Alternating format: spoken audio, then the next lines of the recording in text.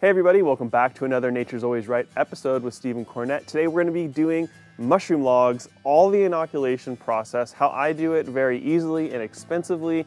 Me and a friend can do about 50 of these mushroom logs per day, working at a moderate pace. And each one of these mushroom logs will give you an incredible amount of food for a long period of time. It's a bit of work up front to create it, but it's pretty inexpensive. It's mostly just your labor that you're investing into this. Each inch of diameter in one of these logs is going to give you about 1 year of mushrooms. So this 6 or so inch diameter log, it's going to give me at least 6 years of mushrooms. So it's an incredible opportunity for people to grow their own food that has a ton of nutrition and even do this as a business. I see this as a fantastic business opportunity. If you wanted to just come in and buy a couple acres of some heavily wooded with hardwood land that's really not usable by somebody other than like for logging, or you could buy that very cheap cost and build out a mushroom business very quickly. If you want to learn about how to get logs like this, how to select the trees, what mushrooms do I select for what type of trees, all that is in my previous video on selecting the logs, so be sure to check that one out. And I've also got another in-depth video that I did last year all about this process. So this will be my updated video and all my best tips and what I'm using to inoculate my mushroom logs. So first up here we have our spawn. I get all my spawn, my tools, all my setup here is from Field and Forest. They're, in my opinion, the best company to get your mushroom stuff from, not only because they're certified organic, they've been in the business for a very long time, and they have great educational resources as well on their YouTube channel, their Instagram, and on their website. One thing I really love that they provide you with each strain, they tell you the spacing for the holes that you'll be drilling, any special notes maybe for that strain that you might want to consider. You're of course going to need a tool to drill the holes in where we're going to put this sawdust spawn. If you're doing anything over 10, or if you want to do any sort of sawdust spawn inoculation, I recommend just get their tool. It's super cheap, it's so easy. Rather than using your drill, you just need an angle grinder and this special attachment. I'll put links down in the description for the whole setup that I'm using. I use eyes and ears when I'm using this. This shoots wood everywhere, so you really want to be sure to wear eye protection. And then you're going to need some sort of inoculation tool that we'll use to get the sawdust. And I like the one that is the thumb press because it can be operated by one hand. There's another type that you hit. I have found that this worked great, and I can work all day long with my one thumb, or if I can switch between left and right hand, and I don't get tired. So I highly recommend this one for you guys. Once you've filled in, you're going to need some type of wax. A paraffin wax is a great option for that. And then the only other thing that you're going to need are your logs. So these logs have been sitting for 2 weeks to let that natural fungicide of the trees exit, and now we're ready to inoculate. So first step up here, let's go ahead and drill. We will be doing lion's mane. Lion's mane, the best wood is beech. I luckily had some beech. So for this, according to our instructions, we will space the holes every 3 to 4 inches, and then there'll be about a 2-inch spacing between each row, and we're trying to create a diamond pattern, just like when we plant seedlings in the garden for the optimal spacing efficiency. So before you start, make sure that everything on here is very tight, the chuck is tight. You may want to tighten this up every 15 or so logs. Make sure it stays tight. I have had this slip out on me a little bit before, or it'll get stuck in the wood. So just a lot of vibration going on. So ensure that this chuck is remaining tight as you go. Be careful, don't get too close, because sometimes it'll skip a little bit and you would hate to have this thing hit your hand. So as you're drilling in this, if you do hit or go near any weird spots or bumps, that's where this could jump a little bit more. So just be careful. And I'm always trying to put my drill piece perpendicular to the face of the log, and that helps me to stay safer as well. The professionals will have like a 2x4 setup with 2 caster wheels on each side so that you can just spin the log in place, and this works excellent for the drilling as well as the adding of the wax. So that's something else to look into if you want to like scale this up and go faster.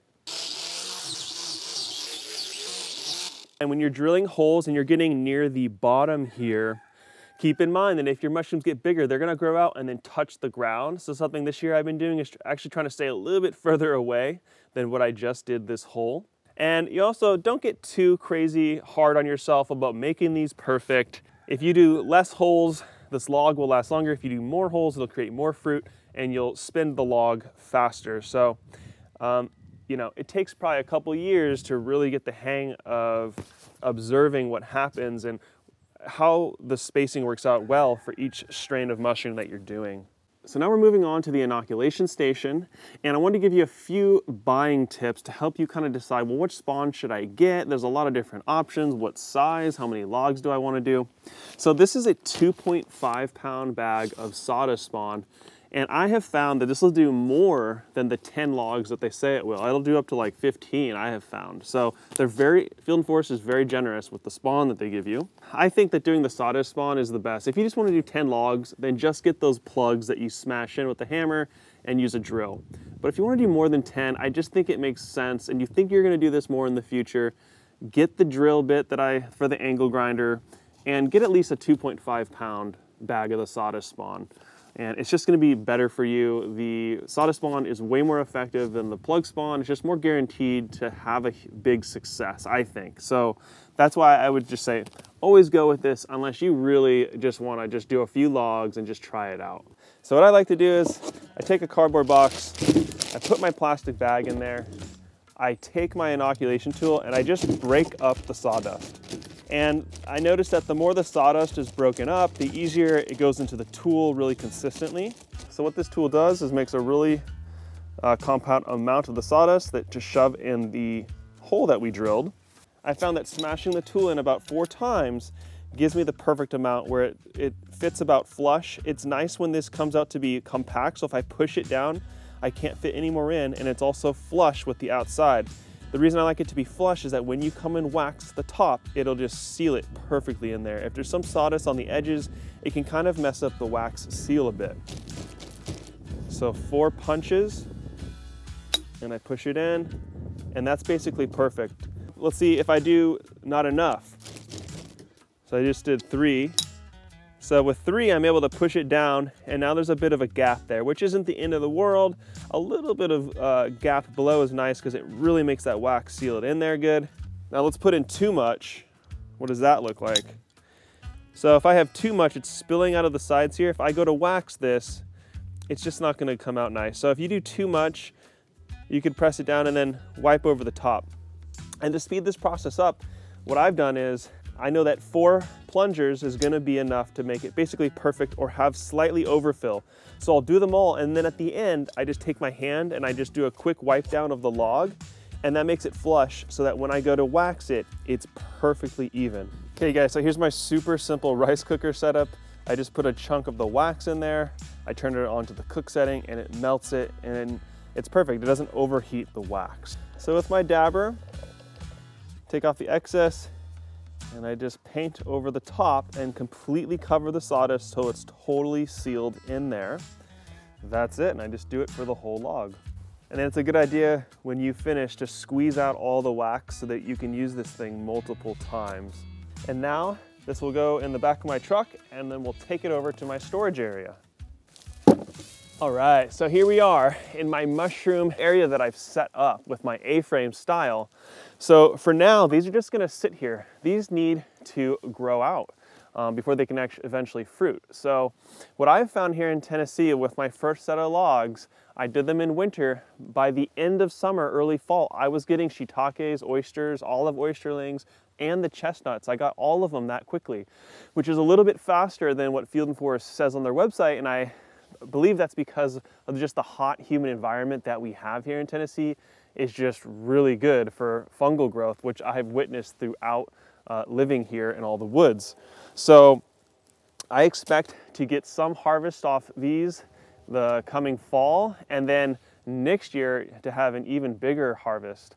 So these are gonna sit here until, you know, maybe August or something, and I'll put them underneath some shade cloth to just keep the sun off them. I wanna make sure that these stay moist, and then I'll set up my new A-frame for them right about the time where they're gonna start fruiting. I'll put them out on an A-frame, but until then, they don't need to take up a bunch of room. They can just sit here stacked until I'm ready for them. One other consideration that some people do, but after talking to Field & Forest, I didn't do it, is to wax the ends of all of your logs.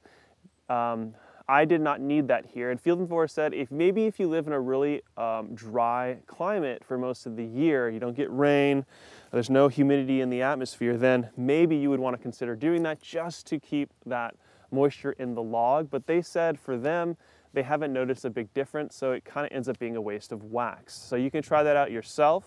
So as you can see, with a pretty simple setup, you can get a lot done. And I think the ideal would be to have 4 people help you. One person is drilling the holes, 2 people are using an inoculation tool, and then 1 person is waxing it all.